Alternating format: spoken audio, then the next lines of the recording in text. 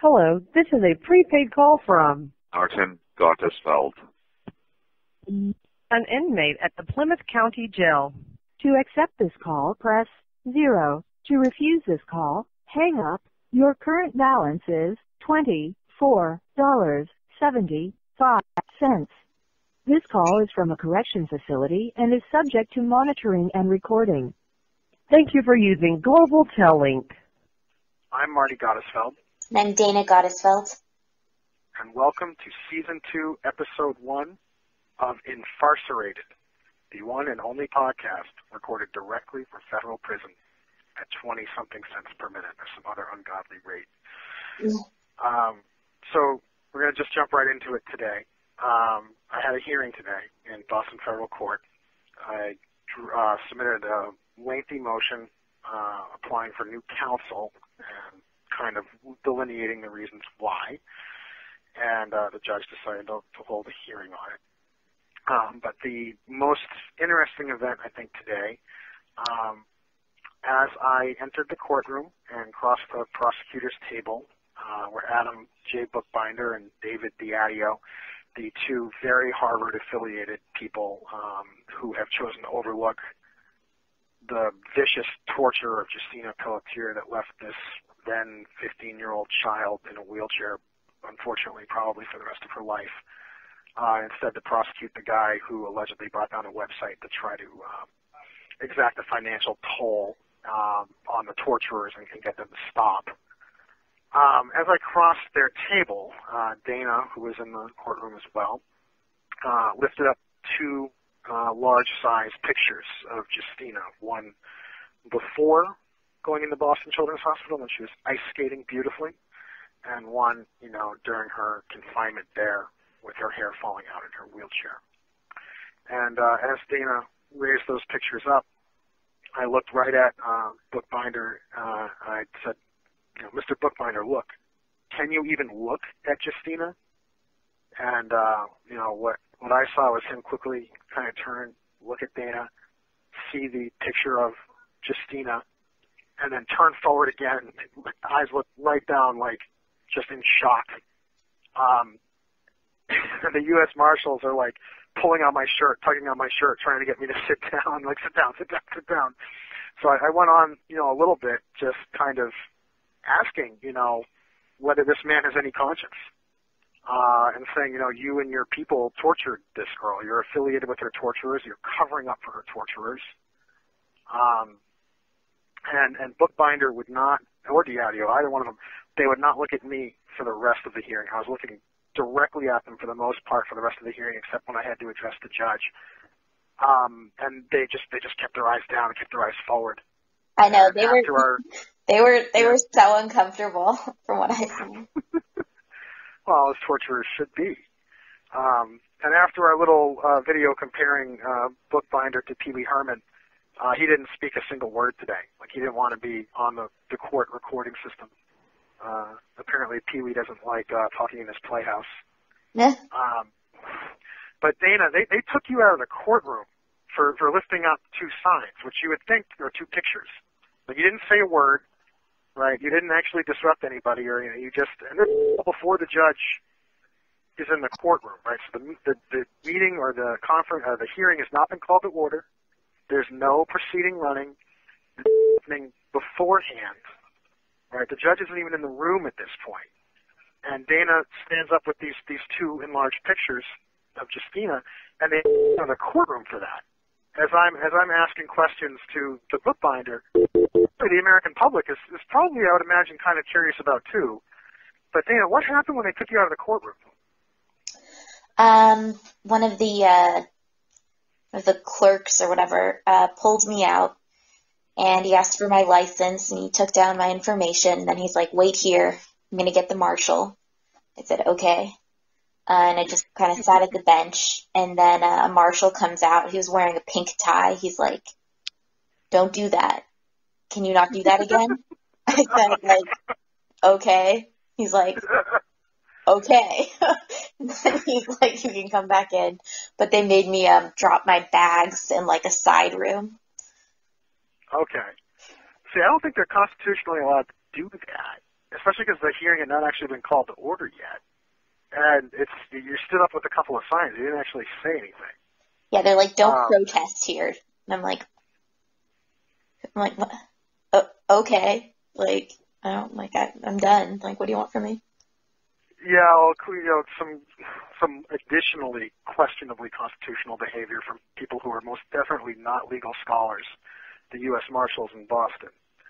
While you were out of the room, right, my attorney, who I have had some issues with these attorneys. I don't find them to be very zealous. But even she was like, look, they can't close the courtroom. They can't keep Dana out. Like there's things that they can't do. Like they can't do this. And I'm like, well, they kind of seem to be trying or taking a swing at it.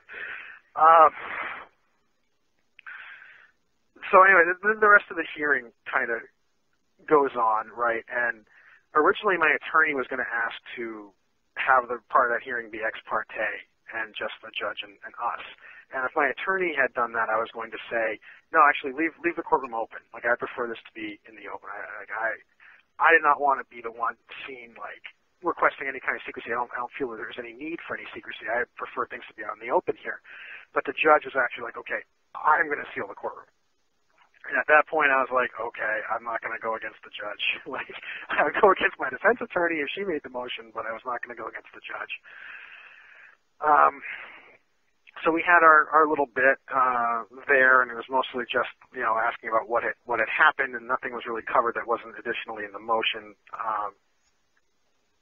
But then afterwards, David Diadio, this stellar human being, this just wonderful Harvard graduate who was so concerned about those human rights that Harvard just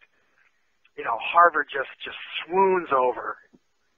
Right, he feels the need to weigh in on a couple of parts of my motion here, and as you expect from these people, he basically lied through his teeth and got everything wrong. Just like Boston Children's Hospital did to Justina, unfortunately. And I kind of want to get at a couple of things that he actually managed to get on the record here. One of them, I mentioned in the motion that the government threatened Dana over posting a legally obtained clip of court audio. And he outright denies this. He says the government never threatened the defendant's wife. Dana, what happened?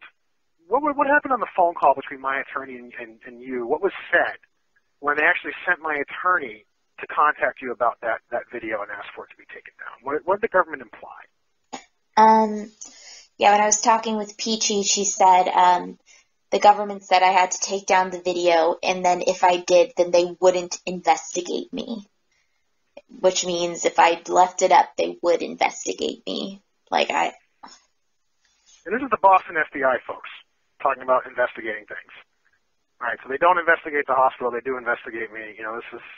So, did you feel threatened, Dana, when she was telling you this? Yes, I don't. Do you think that was the intent? Do you think that was what they were trying to do to intimidate you? Yeah, I think they were trying to use it as leverage. I mean, we've seen them do that before. Remember when they said, if you take a plea deal, we won't look into your computer. This is just this is just one of the tricks in their bag of how they pressure people. They're just bullies. Yeah.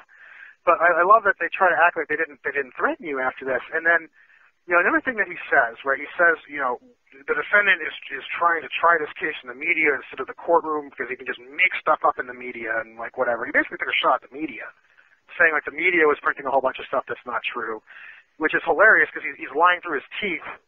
And the media's actually been pretty good.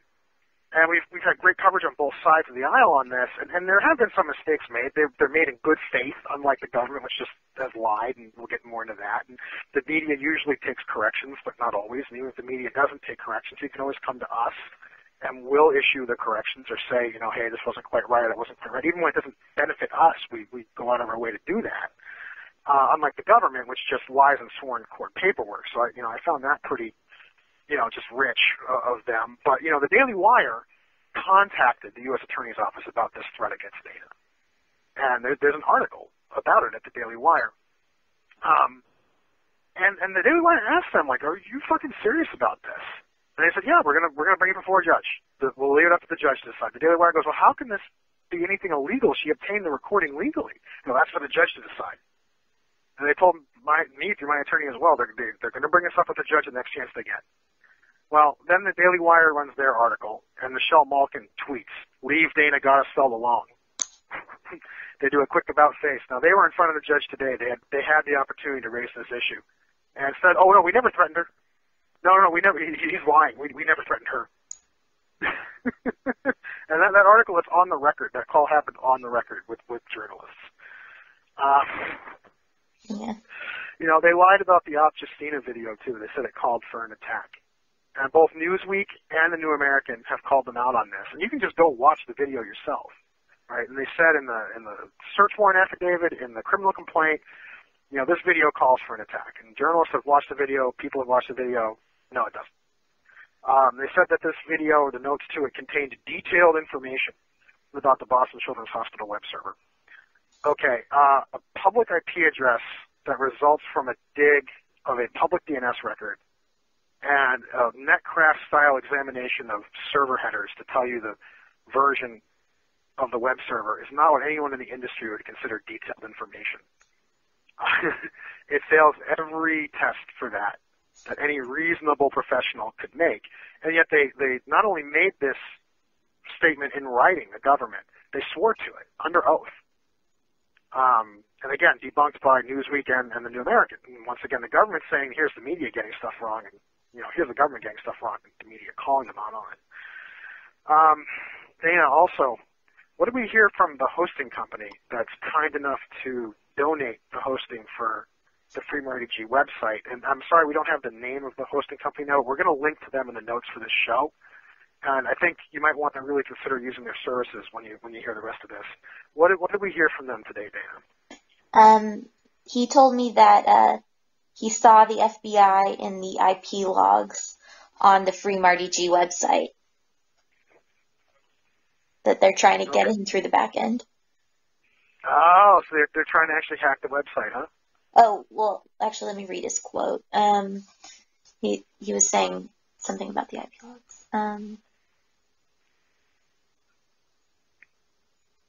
Okay, well, while we're getting that, the government also made this statement about TCP and UDP port numbers, that they are dialing, routing, addressing, or signaling information, none of which is true. They sit at a layer further insulated than that, right? An IP address is an address information. An Ethernet address, a MAC address, is address information, right? What do you call it? Routing information on the internet is IP, right? Generally speaking, routers on the internet do not look at UDP and TCP port numbers. In fact, we have ICMP traffic. Routed and addressed on the internet all the time does not even contain TCP and UDP port numbers. And the government's calling it that. The government's also saying that this information does not give it anything about the substance, meaning, or purport of communications. And any professional can tell you a TCP UDP port number actually tells you a lot about the meaning of communication most of the time. So it's just an outright lie that they swore to, again, on the 10 register tap and trace affidavit. I don't have a media organization that's called them out on that yet, because this document theoretically is under seal, right? And so they're supposed to be able to keep this lie away from prying eyes, right? But again, here they are lying through their teeth, and yet they want to accuse the media of getting this wrong when the media is calling them out. Dana, do you have the name of that hosting company, or do you have the quote from the hosting company, or should we keep moving on for now? Yeah, I don't have the name of the hosting company. Do you have the quote or what he said? Yeah, he said, he also noticed when he was reviewing some logs and some IP scopes that belonged to your government was trying to sneak into Marty's site on your box. So I can give you those logs, and maybe you can use it in court. He also thinks the same logs should be visible inside of Joomla. And asked me to take a look. Okay, yeah, but with me on the inside, folks, I'm not going to be able to analyze these logs. I very much doubt that the court will care or do anything. But this is the type of thing that we could take to the media because there is no other remedy available here. I mean, that's basically the sad truth. So they leave you no other remedy besides the media, and then they complain that you go to the media, and then they lie and say the media is lying when the media actually is getting this stuff right and doing its job, calling the government out on this abhorrent behavior. You know, this is how much these people hate the First Amendment. You know, they gag the Pelletiers. I'm sure they would love to gag me. They're going to try to take every shot they can at the media that's been, you know, effectively calling them out. And then they can't even look at a picture of Justina, and they can't match eyes with me. They will not make eye contact with me. They literally look down to avoid making eye contact with me at this point. That is the level of cowardice and shame that Adam Bookbinder and David Diadio at the Boston U.S. Attorney's Office have. So then another kind of lie that they try to perpetuate, and, you know, we had Channel 5 ABC come to the hearing today, and they did a 1.5-minute segment. It's really quite good. There are only two kind of slight issues with it. One was the headline on their website is factually inaccurate. It says that, you know, I disrupted the hearing by chewing this guy out. The reality is the hearing had not started yet. The judge was not there, like I said. The hearing did start on time. It ran through just fine. There was no disruptions. There were no issues while the judge was there, while the hearing was called to order. So this is one little correction on the ABC piece, but the content of the ABC piece itself was actually quite good, except that they repeated this kind of government mantra that, oh, there's, you know, potential, or there might have been, you know, potential risk to patients or something along those lines of patient data, right? And this was debunked by me in the Huffington Post. It was debunked by Rolling Stone on their own. And they had fact-checkers call the hospital, you know what I mean? And it was debunked by Red State. I'm sure it's been debunked by others. And this is a lie the government keeps trying to perpetuate because it's basically the only way that they can try to keep any level of public support. You know, once you take that main lie away, right, the fact that Justina's in this wheelchair and the people who put her in the wheelchair are claiming they lost some money. But they're not getting prosecuted for putting her in the wheelchair, and they're not getting prosecuted for accepting hundreds of thousands of dollars of taxpayer money, Medicaid money, to treat Justina for a condition at some point they realized she does not have, right? But they didn't want to own up to it, right? So they kept taking the government money to treat her for the psychological condition she doesn't have. And, like, the lying and all that, that's, you know, awful. And you know, you can make an argument that, okay, the abhorrent treatment of Justina itself didn't actually violate a federal law. There's no federal law against denying someone their medication in the hospital. You know, that becomes like a civil kind of issue. But there is a federal law against taking federal money to treat a patient for a condition you know they don't have. That's healthcare fraud. And they won't, you know, they're not going after that at all. You know, instead they make this bogus allegation that, you know, some patient data could have potentially been compromised. I mean, does that make any sense to you folks? Would you bring a family member to a hospital where the internet goes down and their data ends up in someone else's hands or something like that? It just doesn't make sense on its face, and it's just another lie the government perpetuates while calling out the media for getting the story right for the most part. The government also took exception to my selective and vindictive prosecution motion that was never filed. I had an agreement with a previous attorney who took another job in Washington, D.C., and came off the case. He had told the court he was going to file this motion. We had an agreement to file this motion. The new lawyer, who I had, you know, that wasn't selected by me, came on the case. The motion was not filed. And, you know, Diadio acts like he knows my attorney-client privilege conversations, which he clearly doesn't, or would have gotten more stuff right. But he infers that the reason this motion wasn't filed is because no lawyer could ethically file it. And that's certainly not the case. I mean, the lawyer who was going to file this thing is one of the most experienced public defenders in Boston. That's why he got tapped for the job in D.C. You know, this guy knows his stuff. Supposedly, I didn't have a problem so much working with him, except for one thing around where my dad died. You know, hey, Dana, you going to say something? No, go ahead. Okay. And so, yeah, this is, you know, they don't go after the people who put the girl in the wheelchair. And they've gone after some really tenuous fraud cases that have blown up in their face. I'm thinking about the O'Brien Tavares probation case that got flipped and thrown out in December, a couple of days before Carmen Ortiz finally did the world a giant favor and quit. That one really shamed her out of office. And that was a fraud case they pursued where the appellate court took a look at it and said, even if everything you're saying is right, there's still not a crime here. It's still not fraud. That's literally what that case was. It wasn't that the government, it was like, okay, government, we see what you're alleging, but even if everything you're saying is true, it's still not a crime. See you later. And then we all know about the Top Chef case, where it was the same thing. They said, these Teamsters, these truck drivers, are guilty of racketeering and extortion, try to defraud, Top Chef out of, money for superfluous jobs. The jury laughed them out of the courtroom. Complete acquittal, all 4 defendants, every single charge. But they won't go after the hospital. It's pretty clearly guilty on its face. Instead, they come after me, and then they try to say, well, yeah, he has no ethical right to file a selective and vindictive prosecution motion. Okay, guys. And then, okay, one of the last things I wanted to bring up, in the motion, I mentioned the conflicts of interest of the magistrate who signed the search warrant and took 5 months in violation of the Bail Reform Act to issue a bail finding in my case. Now, her name is Marianne Bowler. And the interesting things about Marianne Bowler, and again, she took this case knowing all this stuff, and this is in the written record of the case that she knew this stuff.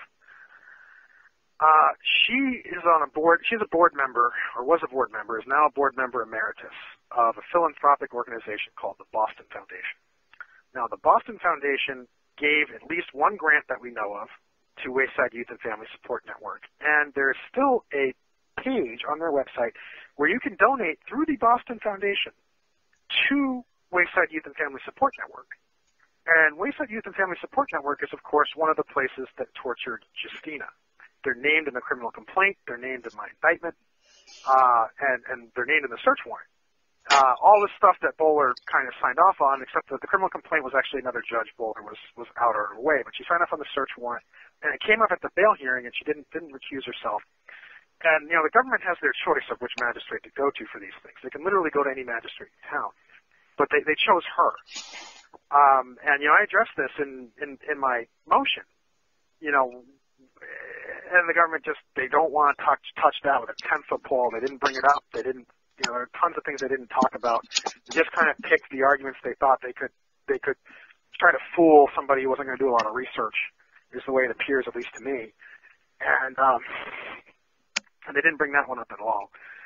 And, there's all this stuff of accusing the media of making stuff up when really it's the government that's just been lying since day one. It's just like they accused Justina of making up her symptoms, or accused the family of making up the Mito diagnosis. These so-called Harvard human rights warriors, when they're caught in a lie, when their back's against the wall, they figure just lie some more, accuse other people of making stuff up, and they're all Harvard affiliates, so people are going to believe them. Except in this case, the media has actually been doing its job, and the United States Attorney's Office hates that, and took an unfair shot at the media, which has actually been doing its job in a functioning democracy of fact-checking these bastards and calling them out on it when they lie through their teeth.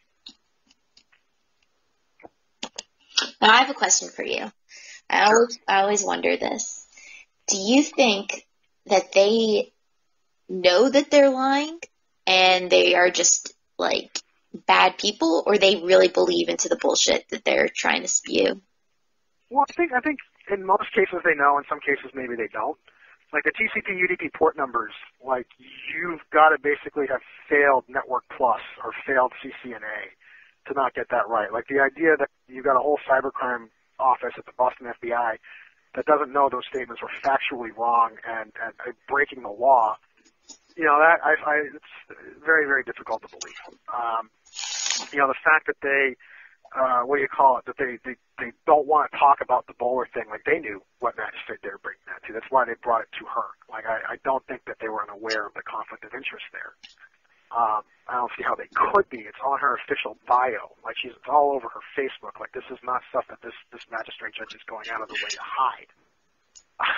Right. And then also, why is there no mea culpa now? Why is there no, we're sorry about that, we didn't realize.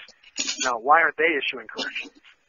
When something gets published that's not quite right, like I said, you can go to Infarcerated and we'll call it out, right? You can go to our Facebook post, we'll call it out. Like we've been like, why aren't they doing that? I think that really shows the guilt on their part and the knowledge of the guilt on their part. Like, these are sworn court documents that these misstatements are on, and yet there's no effort to correct the record. That, to me, shows the real guilt. Like, they know what they're doing. Because if you make an honest mistake, the honest thing to do is to come forward and say, I made a mistake, I'm sorry, the real reality is this, this, and that. We don't see them doing that. No. I think it's just a little bit of like wishful naivete, like, oh, they don't know. As soon as we explain it to them, they'll be cool. And it's like, no, that's not how it works in federal court. They want convictions above all else, above justice, about doing what's right. They just want notches in their belt to advance their own careers. Well, I think that's true in most cases. I think in my case, though, it's actually even more insidious than that. You know, these people are defending their alma mater's affiliated children's hospital. Like, I went to Phillips Exeter, okay? I can tell you a large part of the selling point of going to a school like that. We have somewhat of an international audience. Can you tell us what that is? Like, it's one of the most elite boarding schools in the United States. Sends more kids to Harvard than to any other college. And you have these elite schools, both at the high school and the college level, in the United States. And you have them over in the UK, too, with, like, Eton and Oxford and Cambridge. People know about this kind of thing, right? And one of the points of going to one of these schools is the lifelong connections and kind of the fraternity, right? Look out for other members of this community, right? And so this is, at every level you can follow the connections here to Harvard, right? This is Harvard protecting Harvard. And this is, all other concerns are secondary. The truth is secondary. Everything else is secondary for them to protecting this cabal, right? And this goes from Diadio and Bookbinder to Marianne Bowler, who worked at Harvard Medical School and is married to a professor at Harvard Medical School, which oversees the children's hospital in question. Yet she doesn't recuse from the case. And again, I think the fact that she doesn't recuse from the case speaks volumes, because, why wouldn't you? I had 2 trial judges recuse for much, much more tenuous reasons than an actual financial tie to, like, raising money for one of these people. And she did not recuse. And even when she started getting called out in the media, we got Daily Wire headlines about it, she still did not recuse. I think at that point her hand was caught in the cookie jar. But that's what this is about for them. That's why these Harvard-affiliated prosecutors went to a Harvard Medical School-affiliated magistrate to kind of do all this stuff. And then that brings up, like, to me, what's kind of another why of theirs they keep trying to perpetuate. And that's that, I was somehow fleeing justice. And it's like, well, in order for me to have been fleeing justice, which I wasn't, justice would have to be what they are, in fact, pursuing, which it is not. Like, whatever they're pursuing, it's not justice. And so, if you want to say I was fleeing something, okay, but don't say I was fleeing justice, because that's not what's going on here. That's why this podcast is named Infarcerated. That's why it's not named Incarcerated. That's why it's named Infarcerated. Yeah. Because they're not pursuing justice here. Justice would be trying to do something for the little girl in the wheelchair. That would be justice. So no, Dana, I don't think. Like, I think in some cases maybe they mess up. I've seen a couple of things that I think maybe could have started off as like a good faith mistake. But then when they choose to just compound that mistake and dig their heels in on it instead of just owning up, then it's no longer a good faith mistake. Yeah. At that point, it stops being that.